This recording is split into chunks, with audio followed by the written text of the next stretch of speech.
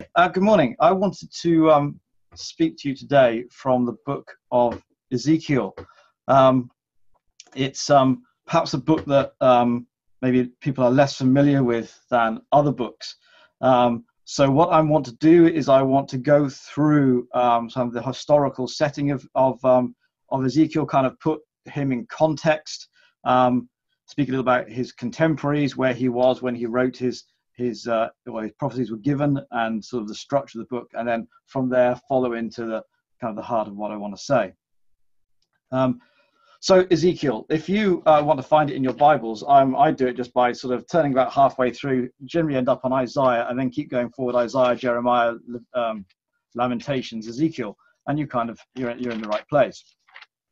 Now, just to put Ezekiel in context, I want to give a very brief potted history of Israel up to this point. Now, starting at the end, then going back to the beginning, Ezekiel is prophesying during the days of pretty much the last kings of Judah.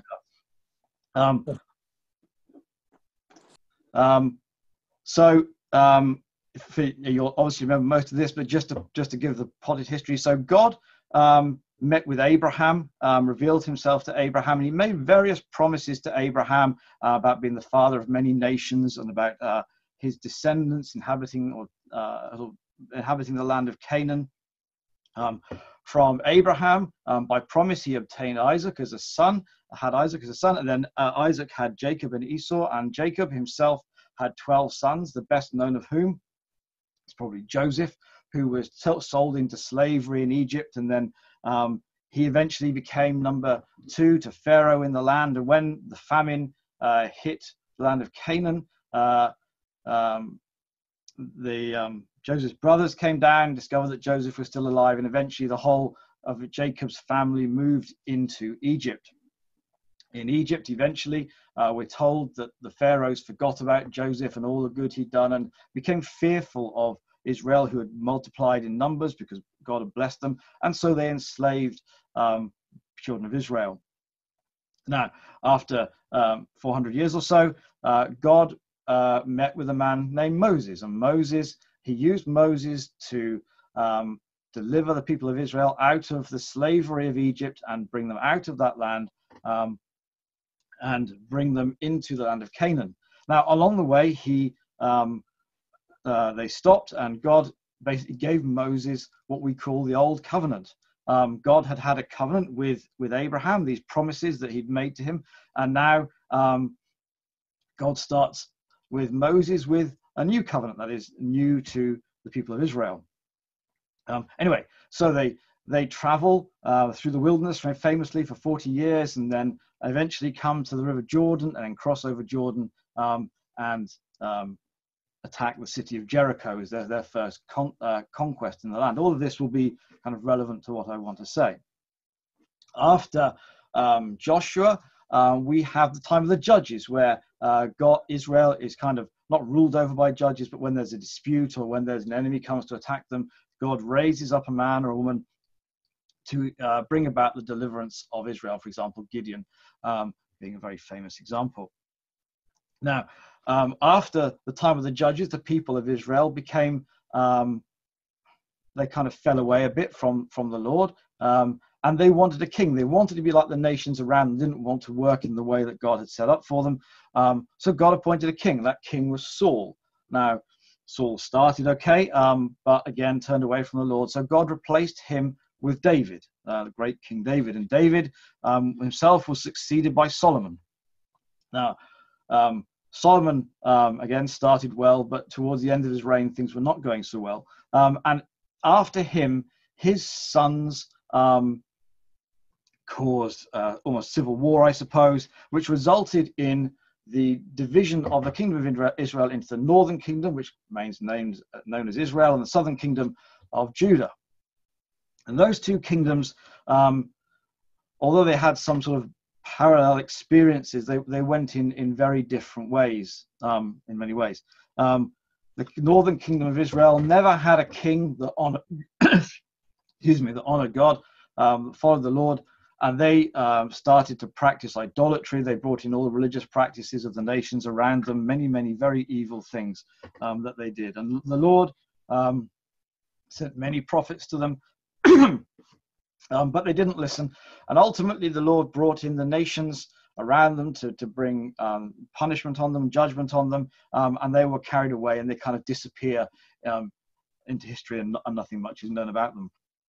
But the southern kingdom of Judah, it went on for a couple of hundred years longer, and the kingdom of Judah had a mixture of kings. Some of them were great godly men who would come in. They would cleanse out the land from all the false worship, cut down the altars to false gods, remove the altars on high places, restore temple worship,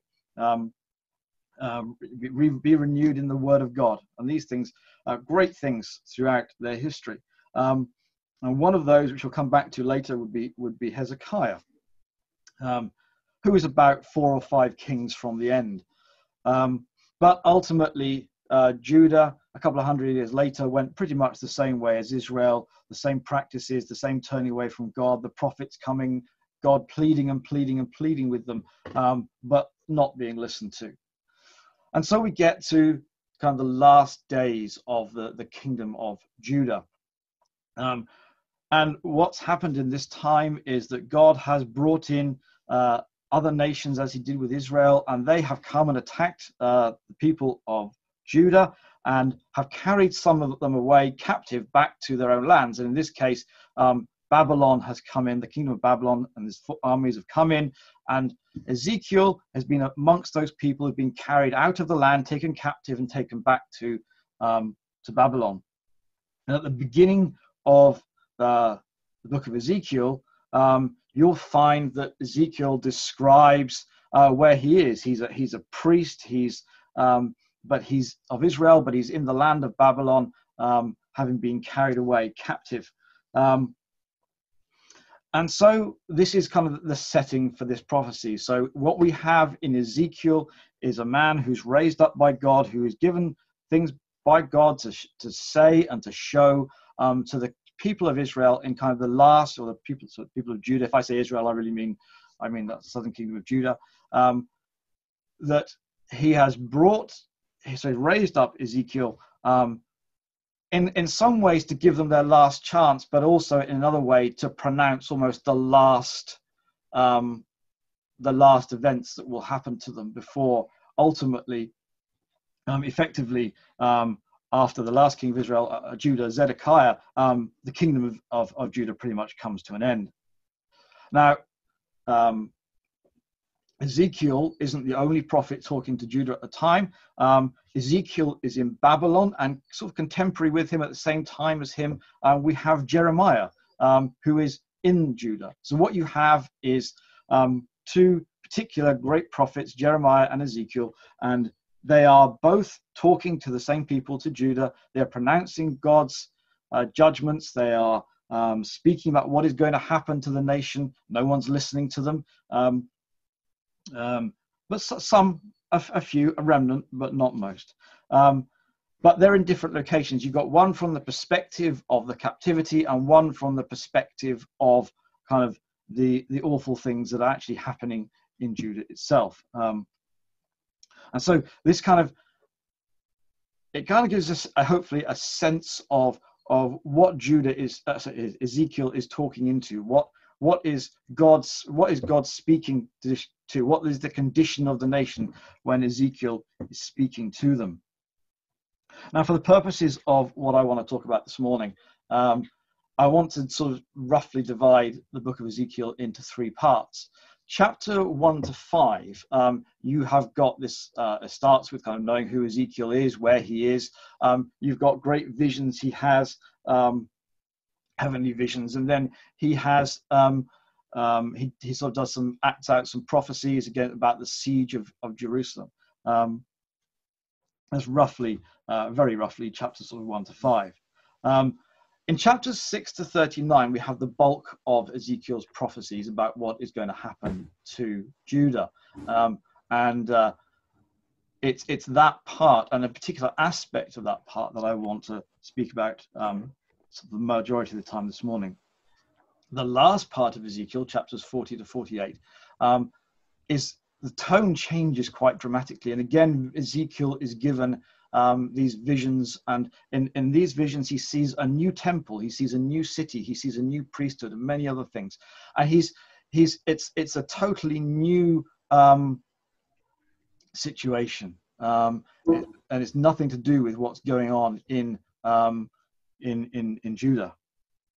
Now, the thing that caught my attention in chapters 6 to 39 is one particular phrase. And this phrase appears about 70 times in the Bible, I discovered, in various forms. And 60 of those times are in the book of Ezekiel. And this phrase is, "Then you shall know that I am the Lord." Other variants include things like, "Then they shall know." So speaking, some of these things speak about Judah, some speak about other peoples. And maybe say, "You shall know that I am the Lord," or "I am the Lord God." And it's this that really caught my attention, which is that throughout the book of Ezekiel, it appears that God is pleading with his people. He is trying to show his people who he is. He is, time after time after time. Most of these occurrences are about things that are going to happen to Israel in terms of punishments. We'll come back to that in a minute. But this just seemed to me like God speaking to his people and saying, "You need to know who I am." And I think more than that, he's saying, "You have forgotten who I am, and these things are to bring you back to the knowledge of your God." And there's something else that's I found really interesting about this this phrase, which Ron actually sort of almost alluded to. You've been listening to him carefully. It's the word. It says, "Then you shall know that I am the Lord." Now, this has been mentioned many times over the years, but if in the Old Testament you read the word Lord and it's in capital letters, then it's not the normal Hebrew word for Lord. It's the name of God. It's the name Jehovah. And so when I read this and thought about this, I thought, this isn't God saying I am a Lord. In 1 Corinthians, Paul writes and says there are many gods and many lords. So this is not sort of one Lord or one God amongst many. This is the named God of Israel. And the named God of Israel has a history. And I think what God is doing, it's every single one of these occurrences in Ezekiel. I think what God is doing in throughout the book of Ezekiel is he's saying, "Remember who I am." Because this name Jehovah has been associated with them, the name of their God, since the days of Moses.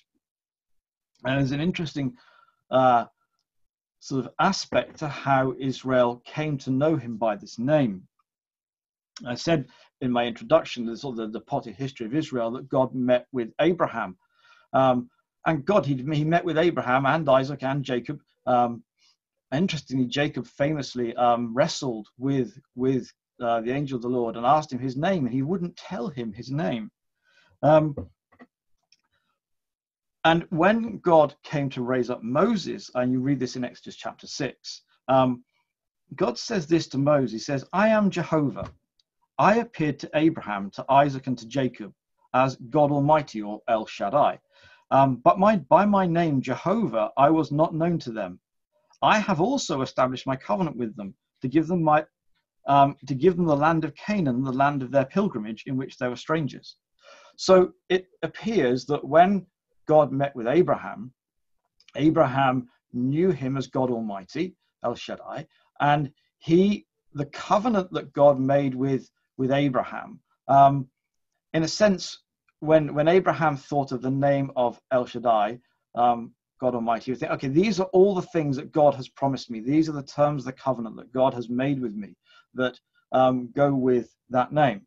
But when it comes to Moses and God bringing the people of Israel out of Egypt, and much more than that, to establish with them a covenant, to be their God, for them to be his people, for him to give them the land, to establish a priesthood and all kind of manner of worship. This completely new covenant that is encompasses everything that Abraham had promised to him, and yet has so much more to it, so much more revelation to it. The Lord our God gives Israel a new name to know him by, not a new God, a new name that encompasses so much more, that has so much more meaning attached to it, that has so much more history to it, or at least will have over the course of time. And so when they think of the name of Jehovah, they are supposed to remember all the things that their God did for them.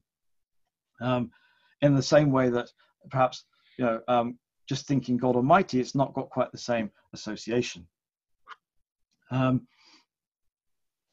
So what did the name of Jehovah, as it were, mean to Israel right at the beginning? Well, Israel's God, Jehovah, would have been the one who delivered them out of Egypt. He's the one who gave them the promises. He's the one who did the signs and wonders, who took them through the Red Sea, who went before them as fire and cloud, who fed them in the wilderness, who brought them ultimately into the land of Canaan and gave them great victories and enabled them to subdue the land. So that's kind of this is who Jehovah was. This is who, and if we're thinking just briefly back towards Ezekiel and all the things he's going to say to them, which we'll come to in a minute, then you shall know that I am Jehovah. I am the God who brought you out of Egypt, who gave you life, who set you free, who gave you the law and the promises and the covenant and the temple and everything else. I gave you all of this. And it's also interesting, I think, to think about what the name Jehovah might have meant to the nations around Israel, because actually that is an important part of the story as well.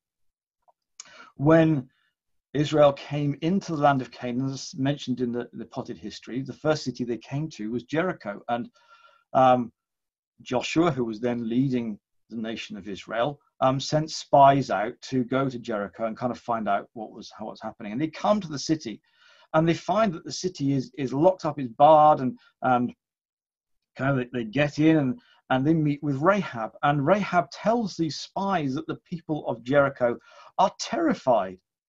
They're absolutely terrified of what's going to happen to them.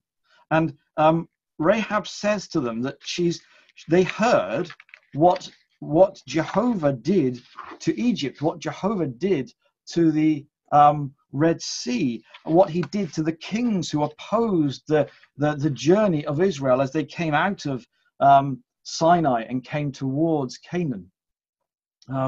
They've heard, obviously, that they've crossed over the River Jordan. And now this mighty army is encamped by their city, and they are terrified.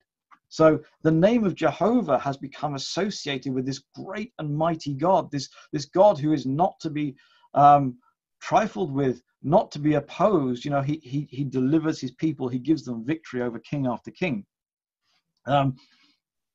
But very interestingly, and this is always the thing you have to mention with Rahab, is that yes, she's part of these people and she's afraid, but also she decides that she's going to call on the mercy of this God. She's going to see if this God will be merciful to her. And she discovers something else about Jehovah, that he is a God of mercy and grace to those who throw themselves on his mercy. And she comes to know something that perhaps the Israelites should have known, and certainly ought to have known, but she knows something that maybe the rest of Jericho has no knowledge of. Later on, coming to Solomon's time, the Queen of Sheba decided to come and visit Solomon to see if the stories that she'd heard about Israel and its God were true.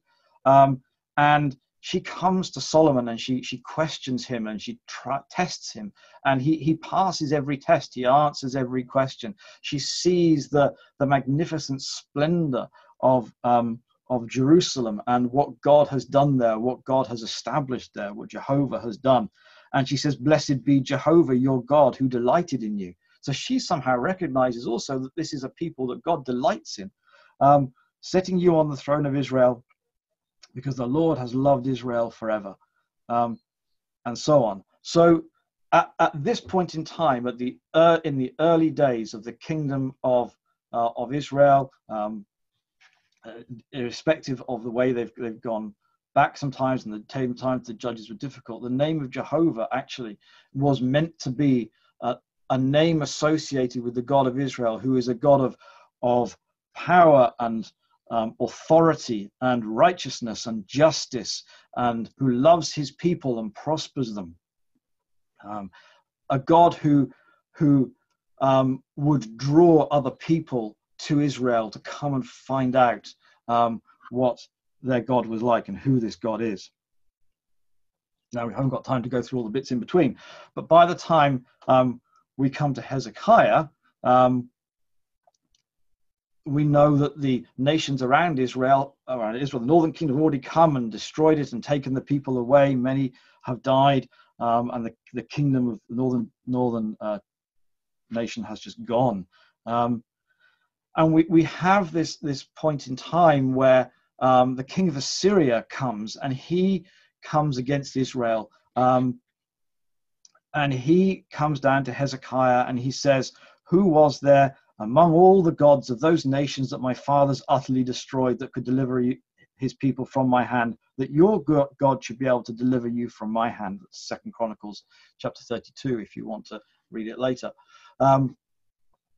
So Sennacherib, he comes and he says, as far as he's concerned, the God of Israel is no different to the gods of anywhere else. And he is certain that he will overthrow Hezekiah, because Hezekiah's God will be no more match for him than any other God has ever been, and any other people have ever been. Now, God, unfortunately for Sennacherib and the armies of Assyria, they happened to come to Israel at the time of a king who worshipped God. And Hezekiah famously pleads with God, and he puts the letter he receives from the king before God and says, they're blaspheming your name. I am weak, I can do nothing about it. But he just looks to God entirely for deliverance. And God graciously delivers Israel from the hand of its enemies. And Hezekiah's reign ends in peace. Unfortunately, after that, Hezekiah's sons and grandson, that's really the point of decline, where there's really no return. There's maybe one more good king on the way. So we get to this time again. We're getting closer and closer to Ezekiel here. There's one verse, actually, it's in Romans chapter 3, that just, I think, summarizes the condition of Israel and Judah at the end of their time, the end of those kingdoms. And it just says this: "For the name of God is blasphemed among the Gentiles because of you, as it is written." Now, if you look in your Bibles in Romans chapter 3, that's verse 24, you'll quite often find, I think most modern translations, if it's a quotation from the Old Testament, the words are in italics, just to highlight the fact that this is a quotation of Old Testament scripture. Now, in this case, I think in my Bible it's in italics, but it's not a direct quotation. It's kind of a synthesis of a couple of ideas that you will find.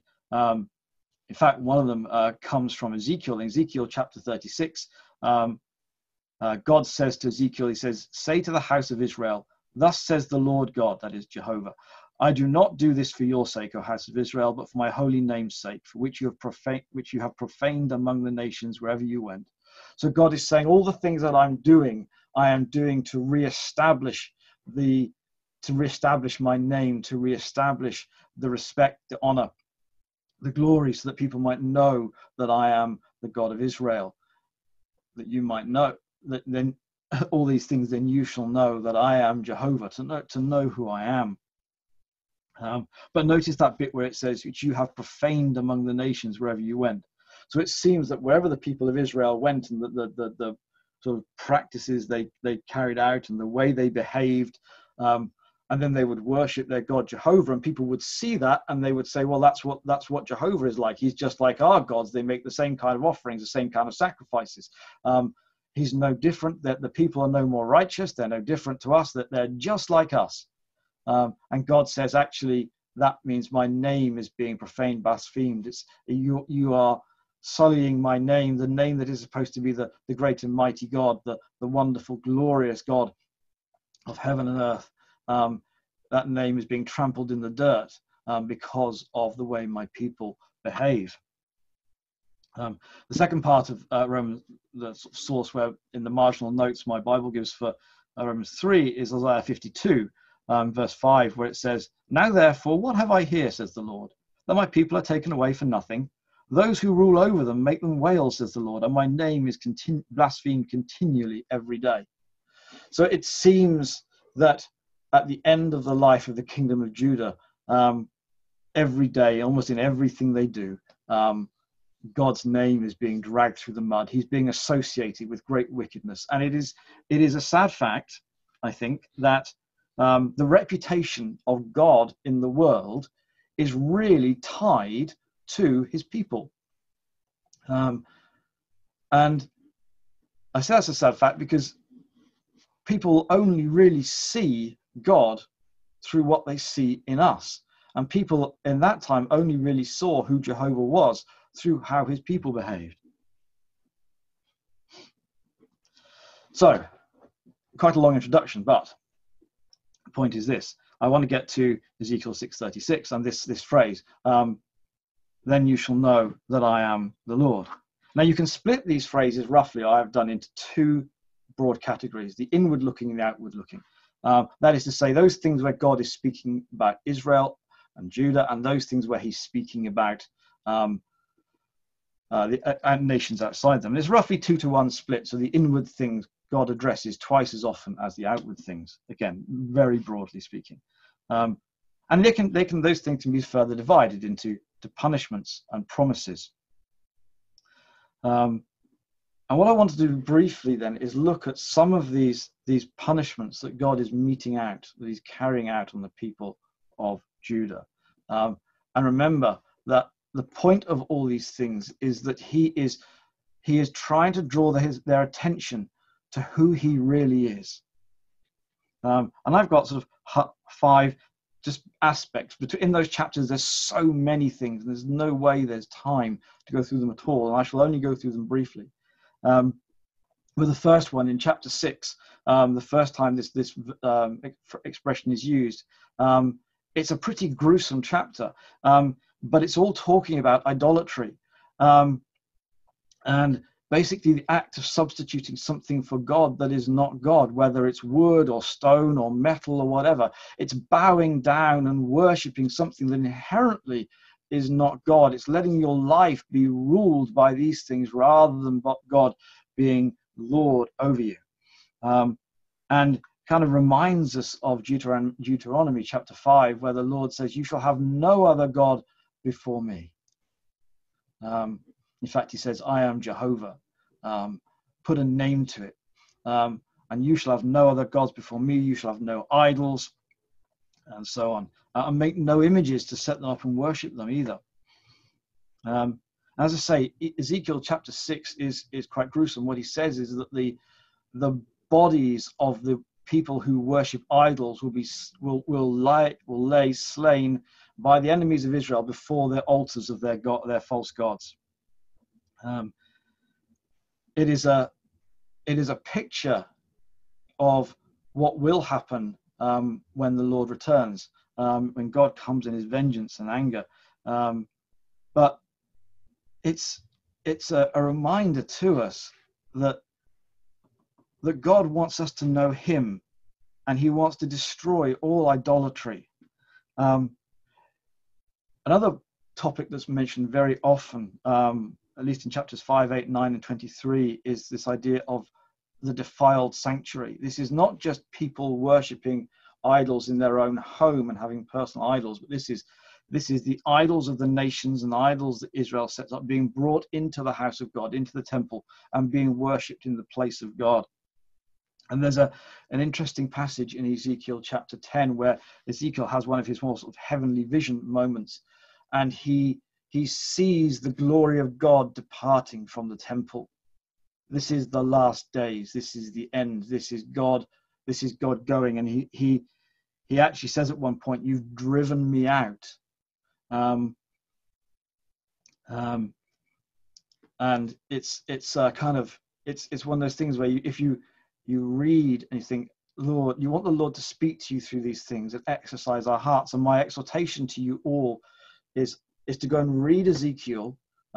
It's not short, it's quite a long book, and look at all these places where it says, "Then you shall know that I am the Lord." And just ask yourself continually through reading that book, Lord, that I might know you better, that I might know you, that you might deal with me so that I know you. And just on this topic, the defiled sanctuary in 2 Corinthians, we're reminded by Paul, you, corporately and individually, you are the temple of the living God. And I think it's 1 John chapter 5, where John says something like, little children, keep yourself from idols. So these are inward-looking things. Ezekiel chapter 11 has something interesting. I think it's maybe mentioned a couple more times, but, where God speaks to those who try to flee from the land of Israel. They try to flee to other nations away from what's happening, and God actually says, "You'll be caught at the borders and slain, and those who survive will have to give a testimony to the nations you flee to about why you're running away. And when you say why your God is chasing you out the land, why you're running away from your God, why your God is doing these things," he says, "then they will know that I am Jehovah." They will know what kind of God I am, a God who demands righteousness and holiness and justice. And interestingly, of course, the people who run away are the people who, rather than turn and face God, they're the ones who are saying, "I want to keep going the way I'm going. I'm just going to try and do it somewhere else." Elsewhere, Ezekiel speaks about false prophets and false prophecies. He talks about those who say, "Peace, peace." In other words, they're saying, "Don't worry about any of these things that these prophets are saying. Don't worry, it's not really the word of God. God won't cast us aside. He won't punish us. He will never destroy Jerusalem. We are his covenant people. There's nothing to worry about." And God calls them out and says that they will be destroyed and their prophecies will come to nothing. And the word to Israel is, "When you see this happening, then you shall know that I am Jehovah." He also talks about the false prophets in terms of what he calls untempered mortar. That's a wall that is built using mortar that is not properly mixed. And so you build the wall and you make it and you plaster it with this mortar and then you whitewash it. So it all looks absolutely fantastic. And then the slightest trouble comes along and just falls and collapses. And the Lord says, when you see the prophets, the false prophets of Israel, their prophecies coming to nothing, then you will know that I am Jehovah. When you see everything, all the falsehoods, all the lies being destroyed, then you'll know that I am Jehovah. Just lastly, out of the things I've picked, he also talks about the broken covenant. He speaks about Israel as being like an unfaithful wife who is unfaithful to her husband, and God is pictured as the husband and Israel as the wife. And he says that you've been unfaithful with all the nations around you. You've looked to these other gods, these other nations to give you protection. He speaks in places about Egypt and the false hope that they gave to Israel, and he speaks of the nation of Israel like someone who not only isn't seduced into a wrong relationship, isn't seduced into these things, but actually actively goes out looking how to betray their husband. Goes out looking how to betray the Lord. And he says, when you see these things being destroyed, then you shall know that I am Jehovah. I am jealous for my people. I will not be shared. And all these people, all these sort of these kings who've led them astray, and all the people who sort of eagerly went after them, they will know that he is Jehovah. And so in the midst of all that, and it's a pretty grim tale, most of it, but as with all the Old Testament prophets, I think almost all of them, if not all of them, in the midst of all this sort of dire dire warnings and dreadful consequences of what they've done, there are these incredible promises where God speaks to Ezekiel and says, say to the people, he says makes promises and says, when you see this, that, or the other, then you will know that I am Jehovah. So it's not just in the punishments that they are to know him, but that in the promises. Ezekiel chapter 11 talks about the restoration of Israel. He talks about how there being a new heart, a new spirit, the stony heart being removed, and the heart of flesh being put in. In Ezekiel chapter 16, he talks about a new covenant being established. In chapter 34, he talks about the good shepherd, and says, when you see this shepherd, when your souls are cared for, when you see this great shepherd who will come and care for you and deliver you and look after you, then you shall know that I am Jehovah. And Ezekiel 36 also talks about a new heart and new spirit, but also speaks about the people of Israel being gathered back in from the nations into this new thing that God is going to do. And he says, then when you see the people coming back to me, when you see the people from the nations being gathered in, the Jews being gathered in, the Gentiles being gathered in, then you will know that I am Jehovah. Now, the most famous story in Ezekiel, I think, is probably the story of the dry bones, where Ezekiel is told to prophesy to this valley of dry bones, and they all kind of stand up, and there's a great army. But really what God is saying is, when you see the dead come back to life, when you see people restored, when you see new life happening, then you shall know that I am Jehovah. Then you will know that I am the God who brought you out of Israel, out of Egypt. I am the God who took you through the Red Sea. I am the same God who delivered you from the threats of the kings. I am on the way up to Canaan. I'm the one who delivered all the cities into your hands. I am the one who established the judges and the prophets. I am the one who established the mighty King David and Solomon. I am the one who established the kingdom. I am the one who loved you and gave you this land. I am the one who kept you and sustained you. The God that you've forgotten. When I have done all these things, then you will know that I am Jehovah. I am your God. There's so much more, and you could go into the depths and details of Ezekiel so much more. And even in my studies, I've only really touched on it, but I've kind of drawn this theme out. But the thing is, the question is, I suppose, then what next? What happens after Ezekiel's prophecies? This is where I very briefly touch on chapters 40 to 48. At the end of chapter 39, when we're kind of at the end of all these prophecies, and the latter chapters, the sort of mid to late 30s chapters, have got a lot of these promises in. There's no attempt to start again. There's no promise that there's going to be going back and starting again, and new kings and all the rest of it. What the sense I get from what God prophesies through Ezekiel is, there's no attempt to start again. There's no resolution, no new kingdom resolution, as it were, no New Year's resolution to try harder. There's no urging from God to try harder. He says, we need something new here. We need a new thing. The people need a new heart. There needs to be this new creation, this new temple, this new priesthood. There needs to be a new covenant. And obviously Ezekiel is given this vision of how some of these things will come into pass. And Ezekiel's contemporary Jeremiah, he agrees. It's from Jeremiah that we get this idea, particularly of the new covenant. And so God says, we need something new. Something new has to happen. And as I thought about all this, and I thought, well, Lord, what are you saying to me through all this?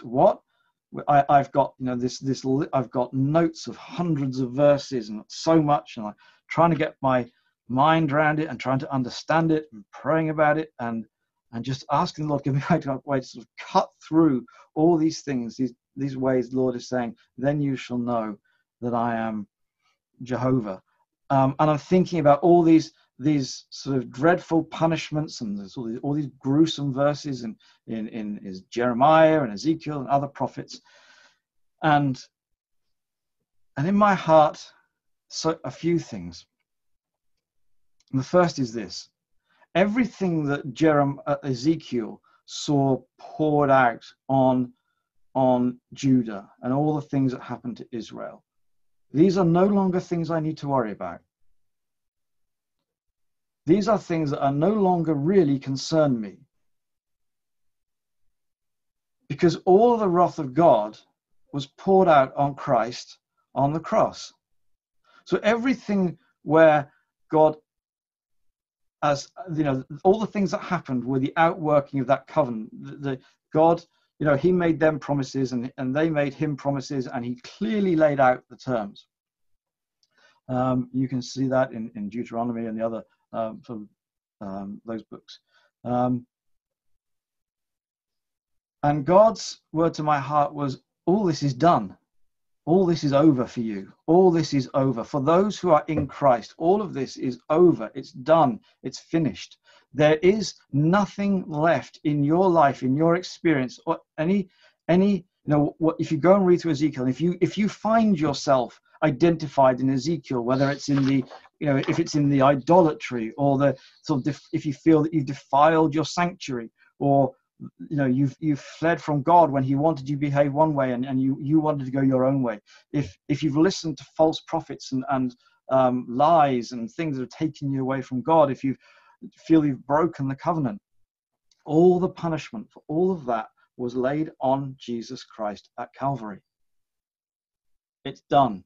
It's finished. And God has made a new covenant, a new basis of working with us. And every time God made a new covenant, whether it was Abraham, he knew me as God Almighty, whether it was through Moses, now you'll know me as Jehovah. There's a new name. The name encapsulates all the works that have been done in that name and that you are a part of. And the name that God has given us is Jesus. The name that is far above every other name. Where Paul says in Philippians that all he wants to do is to know him and the power of his resurrection.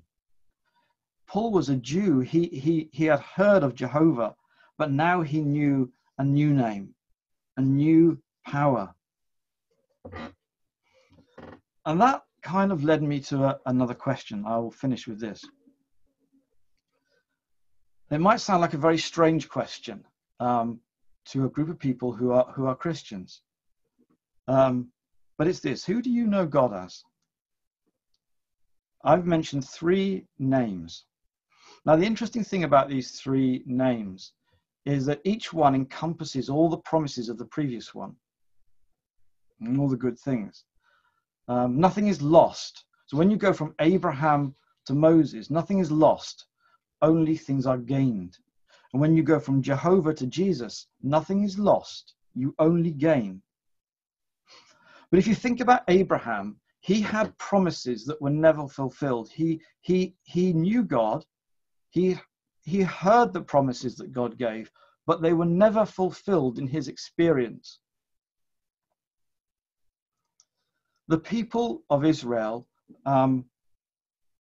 they had a covenant that was burdensome and heavy. They had this law that weighed them down, that condemned them, that could not give them life. There was constantly on them the fear of God's wrath. There was constantly the possibility that they, in their minds, that they had transgressed God's law, that they transgressed his ways, and that now there was going to be punishment. And of course, to the repentant, there was deliverance. But there's this constant aspect of, you know, every year, this reminder that I'm a sinner and there's a price to pay. I'm a sinner and there's a price to pay.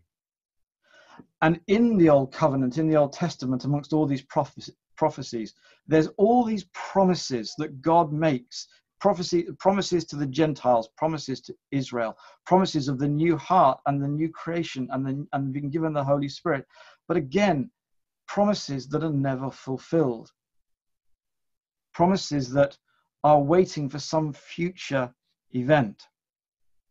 And then we come to Jesus. And we have this written: all the promises of God in him are yes and amen.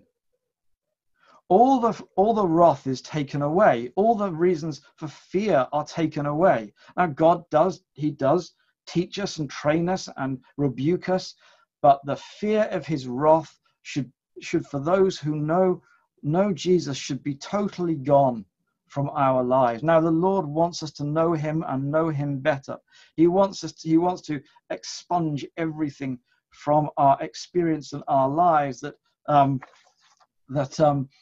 is contrary to him. But we have a new heart. We have a new spirit.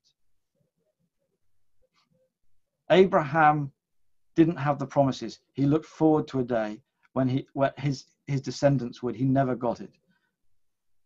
When the people knew God as Jehovah, they had this burdensome law. And we in Jesus have all the promises. No fear for the future. We do not fear the coming of God again, because we know that all the wrath that ought to be poured out on us is being poured out on him. And this isn't a theological question.